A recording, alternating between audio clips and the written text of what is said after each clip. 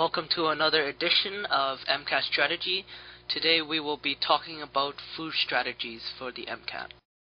Food is a very important consideration for the MCAT exam because it is a fairly long ordeal and you will need proper nutrition in order to perform well on the exam. I'm sure you already have an idea about what types of foods help to give you energy when you're writing an exam. And you can experiment over several days with different foods, snacks, and drinks to find the optimal combinations to help keep your energy high throughout the test. In the last video, I talked about practicing your routine to get it down the week beforehand, and food is another consideration. And try and eat the same foods at the same times in order to properly experiment and to find what works for you. I know if you have butterflies and you are anxious that one of the last things you feel like doing is eating, but make sure you force yourself to have at least some food because you will need that energy to write the exam. The night beforehand, try not to eat anything exotic, especially if you have a sensitive stomach. The last thing you want to do is eat something that disagrees with you and then be sick for when you write the MCAT.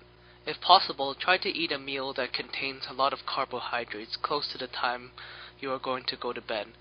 This serves two purposes. The first is to help make sure that your liver's glycogen stores are stocked up and ready to go to provide you with energy. The second purpose is to help you get to sleep because once you eat, blood is diverted to your stomach and you start to feel a little bit more sleepy. The most important meal, obviously, is breakfast. Make sure you don't skip it or you will find yourself lacking in concentration during the exam. What people recommend is usually having a breakfast that has more carbohydrates and proteins in it to help fuel you for the day. Other nutritious foods such as bananas, oatmeal, and smoothies are also great. Just make sure that you have a great breakfast, and that will start you off on the right foot for the day. Also, try not to eat anything that is too fatty or greasy because it will make you feel heavy for the rest of the day and make you feel sluggish.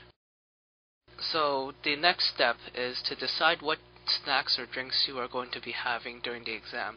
You have the 10-minute breaks in between sections, and you can use that time to refill your energy.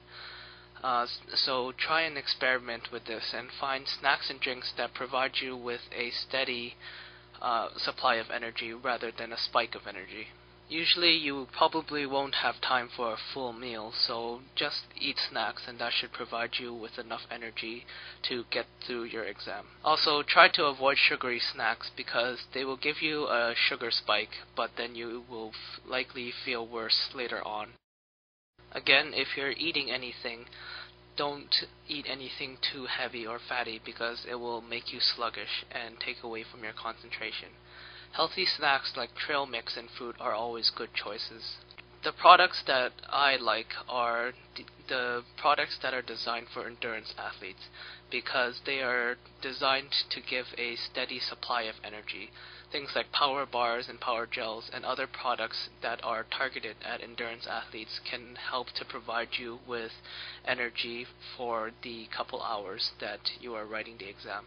If you have a fear of needing to go to the washroom to pee during the exam, especially if you drink coffee because the caffeine is a diuretic, you can have a salty snack, and the sodium in the salty snack will help to keep you from needing to urinate during the exam.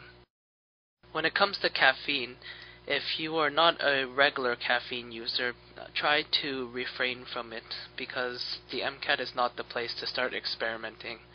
People who are not used to writing exams with caffeine in their systems can often find it unpleasant. Obviously, if you are going to have any caffeine, make sure you don't have too much because it will make you jittery and make your heart race during the exam. I personally am a coffee drinker, and during the 10 minutes, obviously it's difficult for you to get any coffee. So I recommend caffeinated chocolate products, which are a no-fuss way to get the caffeine if you need it. I personally use a product called Kick Butt Amped Energy Balls, which I get from the GNC store, and they are great for providing that boost that I need. And the energy is pretty smooth, and there are less spikes. Of course, after the exam, make sure you treat yourself to something special. That's all for this video.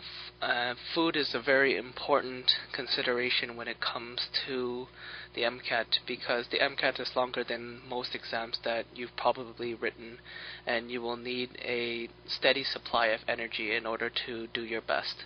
Requests and ideas for future videos are always welcome.